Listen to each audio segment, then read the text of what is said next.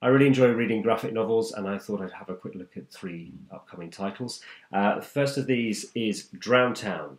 This is coming from Jonathan Cape towards the end of June. It's the first book in a projected series, a story by Robbie Morrison, and the artwork is by Jim Murray. It's set in London in the future after environmental catastrophe. You can see from the end papers here a submerged London landscape.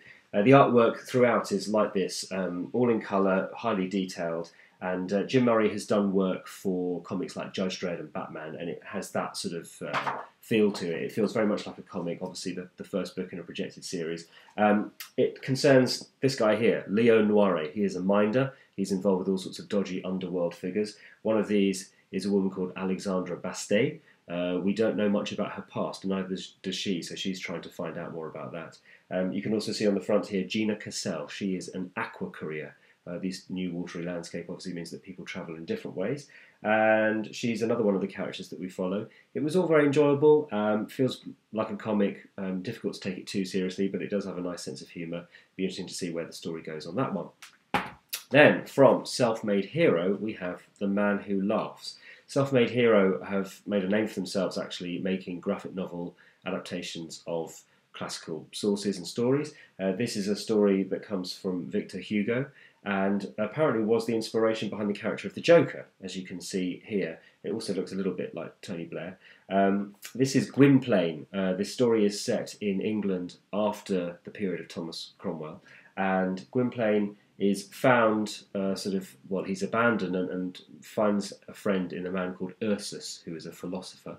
And also, when he meets this man, he's found in the snow a woman who has died, and on her chest is a child. They bring up this child, they call her Dea, she is blind.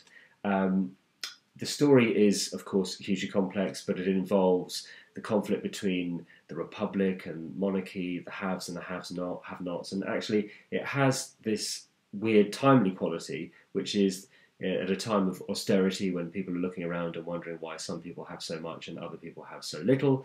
This book actually deals with those themes and topics. So it felt very timely. It felt filled with energy and verve and anger and politics and things like that. The colour artwork throughout is, again, rather gorgeous, slightly different quality, much harder, not as round as that in Drowntown, almost woodcut-like in places, which is very fitting, I think, with the period that it's set in. And brilliantly done, I think. I haven't read the source material, so I don't know how well it's been adapted. But I, as a book, reading from start to finish, I thought it was fantastic. Then we move on to The Gigantic Beard That Was Evil, the best title for graphic novel in recent times, and the best graphic novel I've read in recent times as well. Stephen Collins won the Cape Observer Graphic Novel Award, and this is his first book. It's fantastic. It's a modern fable about a man called Dave, who suddenly one day grows a gigantic beard. This is remarkable not just because it's a gigantic beard and it keeps on growing, but he lives in a place called Here, where nobody has a beard. Everybody is clean shaven, very neat. The whole place is very neat and tidy.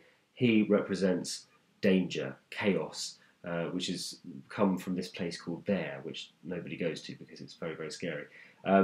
It's interesting to see whether it works for adults and children. So I read it to my children. We managed to do about half of it in one day, and they were desperate to hear what happened in the second half the next day. So that's a great review from a 3-year-old and a 5-year-old. I'm not sure they got all the subtleties of it, but they really, really enjoyed it, and it's a fantastic book for adults because it is filled with lots of subtleties. The artwork is black and white throughout, but weirdly, because of the amazing number of shades of grey in between, Stephen Collins manages to make a book which is possibly even more beautiful than the two that I've mentioned previously. The way that he directs your eye around the page is fantastic, and these amazing outdoor shots where he gets sort of sun flare and things like that. It's just fantastic. I can't recommend this book highly enough. It's just gorgeous, and I can't wait to see what he does next. What I do next, I don't know. You'll have to wait and see, but thank you for joining me for that quick roundup, and see you again soon. Oh, and that was one take. How about that?